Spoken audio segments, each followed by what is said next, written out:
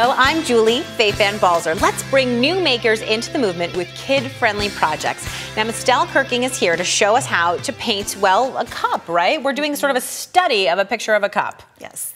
Okay, so if we look at the finished piece, you can see here, this is actually what you told me is kind of a fantasy cup, and I think this would be a great way to get kids interested in knowing that they don't have to draw realistically. Yes. They can really just figure out something kind of mix and matchy. Right. So how do we sort of get started with this whole creative process? Well, I think a lot of times people are inspired, but it's overwhelming because there's a lot to be inspired by.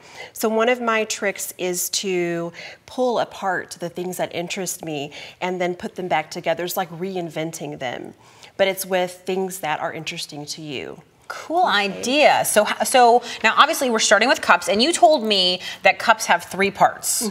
So what are those 3 parts? Well, you've got the mouth, the body, and the handle. So the mouth is obviously what you see in the actual cup. The body is the part that holds anything, and the handle is what obviously you're going to carry. Yeah. And I know you have some small drawings here. Can you tell us a little bit about that? Yeah, so what I did, I went to Pinterest one day and I looked at a lot of different cups and I just sketched out the different parts of the cup so that nothing remained the same.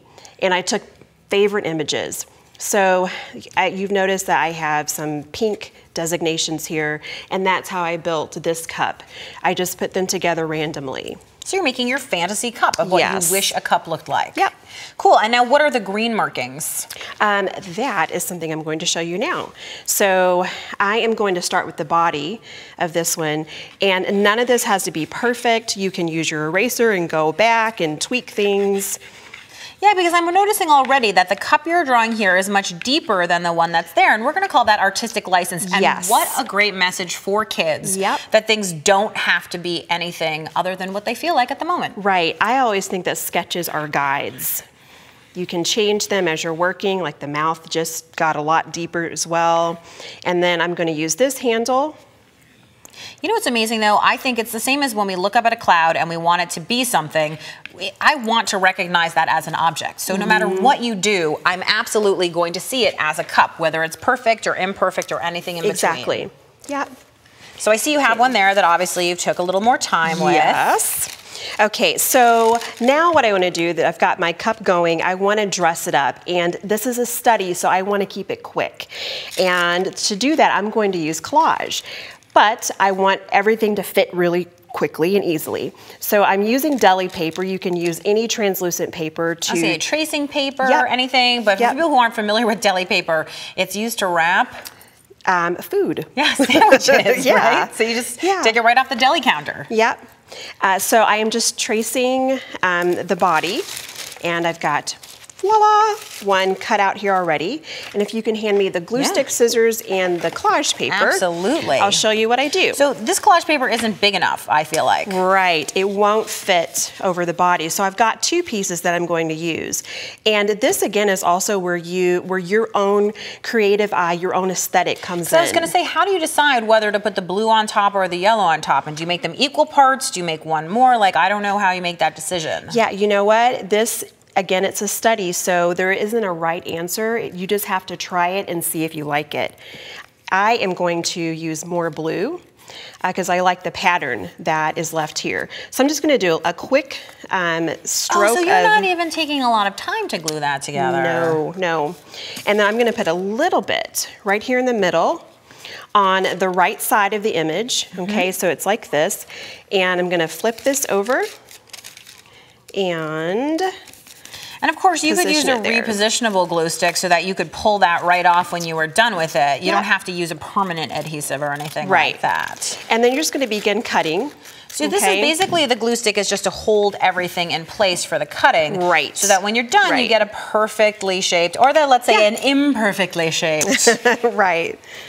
And now what you get to do is take your study as far as you want to. You can do a finished painting like this, or you can just add a little color to get yourself... Now, just so I'm clear before we start, is this a single strip of paper running through 2 other papers? Is this 3 pieces of paper? This is 2 pieces. So it's a larger piece, and then I use the same template and cut the smaller piece to size. Oh, so it's like the rules are different every single time. They are. The only idea is just to get some sort of paper and a template. Yes. Now, yes. you're using a water-soluble crayon, and why are you using a water-soluble crayon as opposed to a regular crayon?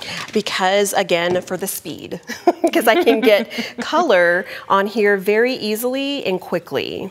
Now, I noticed you mixed a couple different colors to get that particular shade of brown.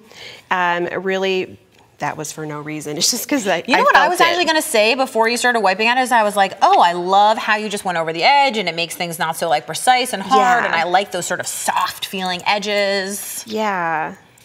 And now you're mixing in acrylic paints, and I noticed you didn't clean your brush and you're not staying in the lines there, Mystele. Nope, I'm not.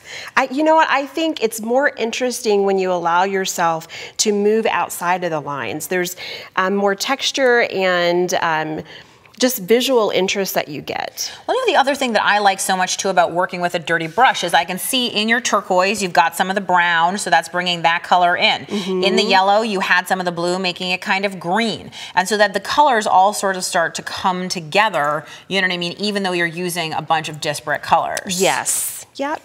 And now you're using the wrong end of the paintbrush. Just kidding. But what a great technique for scratching in. Yeah. Yeah. So now I noticed that you're working very primarily on the cup. For the background, are you going to let things dry, or are you going to work on that immediately right away? I'm going to go right to it. If it were going to be a finished painting, I would probably give it more time. But again, you know, I'm thinking I just want to learn. I want to grow my creative vocabulary. So let's throw some color on here and see what happens with it. And you know, working on a board is a great way to sort of take the pressure away from it being a really finished work of art, because now it can just be super fun and you don't have to worry about it. And then, I don't know, what do you do with all the boards that you make? Do you display them around your home? Do you use them as art journal covers? What do you do with them? You know, that last one is a really good idea. I haven't done that, but I'm going to try it. Typically what I'll do is once I kind of get the study where I want it, I'll push it further and do a finished painting with it. Oh, so these really are just small samples. Like when you go to a museum and you see the study in the sketchbook or the smaller painting, you're really following the fine art masters. That's awesome. So what kind of are the finishing up steps that we would do here? Well, for me, it would be tons more layers. Because I wouldn't. Well, I was going to say, I can see that in your finished piece here where you have the little white dots and the sort of gentle, you know, frame around it and all that kind of stuff. Yes, for this one, I kind of put it into a story. It's like it's supposed to be a storefront window.